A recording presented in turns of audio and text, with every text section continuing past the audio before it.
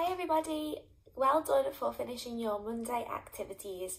Now it's time for us to read one of our stories, and this story I know we've read in school and we absolutely love it, so I thought we'd give you a little treat and read it once again. It's called The Koala Who Could.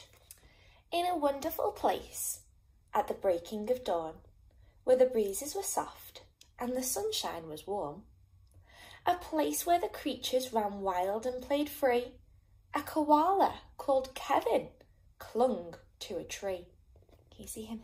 There he is in his tree. A nice grey fellow you never would meet, as soft as a soft thing from ear tufts to his feet. His favourite way to relax in the sun was to cling and to nap and to munch a leaf bun. He was terribly good at all these three things. Yes, Kevin was king of the staying still kings. You see, high up was safe since he liked a slow pace, while the ground down below seemed a frightening place. Too fast and too loud and too big and too strange.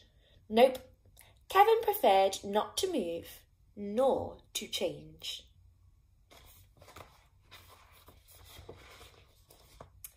So he clung to his tree as he knew how to do, and was never too keen to try anything new. So when Wombat stopped by and shouted one day, "Hey Kevin, why don't you come down here and play?" I think, he replied, I should stay on my plant. I'm busy right now. No, I'm sorry, I can't. Why not? Cried the Roos, who liked the idea. Yes, why? Called the Dingoes. You've nothing to fear. But Kevin, who wasn't the do things quick sort, said, I've clinging to do, but thanks for the thought.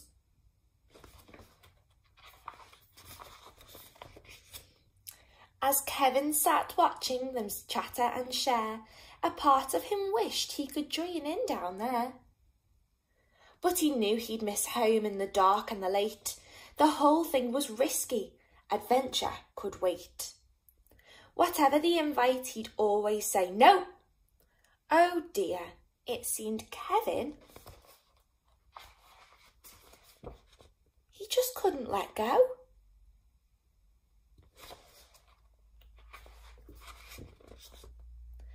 So his life was the same no matter the day.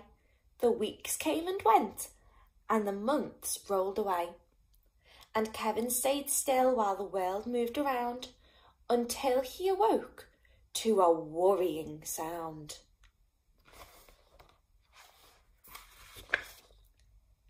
Tap, tap, the sound went. Well, this was a blow. Tap, tappity, tap, tap, tap. Oh, no. Uncling, the crowd called that had gathered below. Leap and we'll catch you. Just let yourself go. But Kevin was scared. Let go. No, I shan't. I won't, clung on Kevin. Oh dear, I just can't. Woomph. Down came the tree with a cracking and pinging, crash and a wallop, with Kevin still clinging.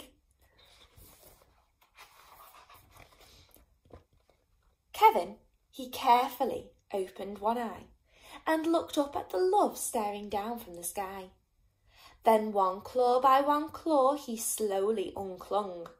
He felt springy and light and happy and young.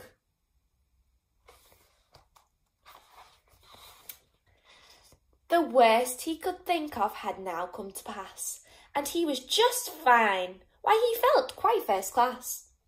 So when Wombat held out a most welcoming paw, Kevin, he didn't hold back anymore.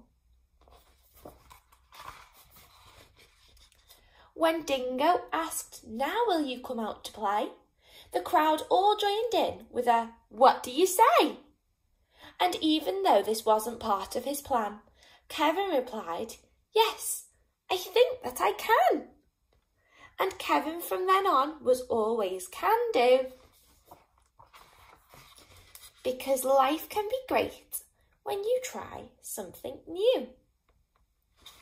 Thank you for joining us for our story this afternoon. I really hope you enjoyed it. And maybe today you could try doing something new as well and see how it makes you feel. Maybe it might make you feel like Kevin or Koala. Bye everybody.